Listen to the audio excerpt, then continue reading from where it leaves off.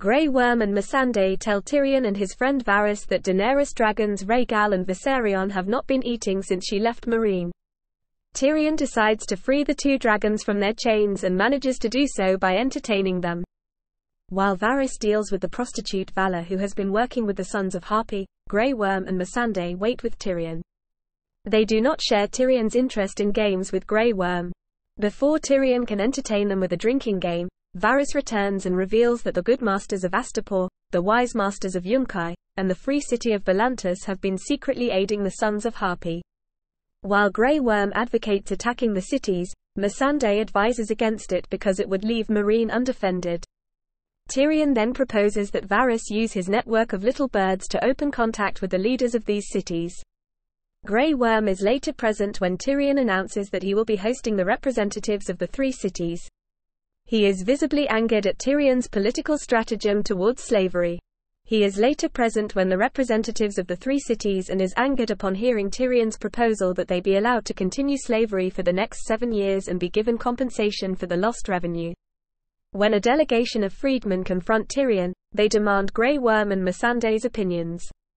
Both back Tyrion up publicly, but in private, berate him. Grey Worm warns Tyrion that the masters will never let them live in peace, as they see him as a mere weapon and Missandei as another whore.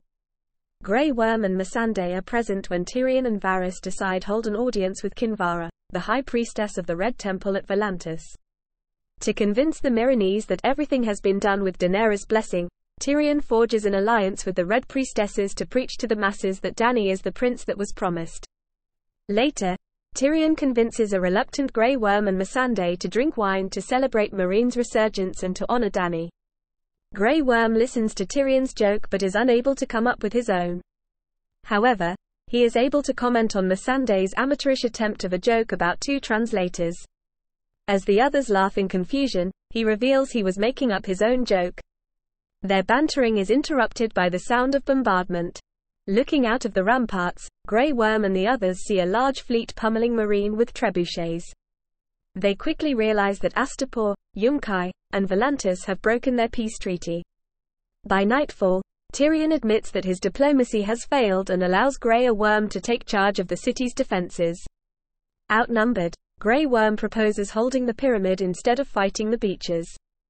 Shortly later, they hear movement on the roof and discover that Daenerys has returned on her dragon Drogon. Grey Worm and the Unsullied are present when Daenerys and Tyrion meet with 3 representatives from Astapor, Yunkai, and Volantis at the Great Pyramid to parley. Belicho Painimian, Razdal Mo Eraz, and Yezan Zo Kagas offer to let Dany and Tyrion leave if they return Grey Worm, the rest of the Unsullied, and Missandei to their proper owners to be sold to the highest bidder. Daenerys rejects their terms and demands that they surrender. When they refuse, she unleashes her 3 dragons on the slavers' fleet, wiping their ships out. In Dany's absence, Tyrion issues an ultimatum that one of the 3 masters must die for breaking his pact. Belicho and Razdal try to save their own skins by offering Yezan, saying he is a commoner and does not speak for them. However, Grey Worm instead slashes the throats of Belicho and Razdal. Tyrion spares the life of Yezan so that he can send a message to the slaver cities not to mess with Dany. Sometime later, when Daenerys' massive Targaryen armada at last begins the voyage to Westeros, Grey Worm is seen commanding a ship of Unsullied and Dothraki, ready to take back the 7 kingdoms for his queen.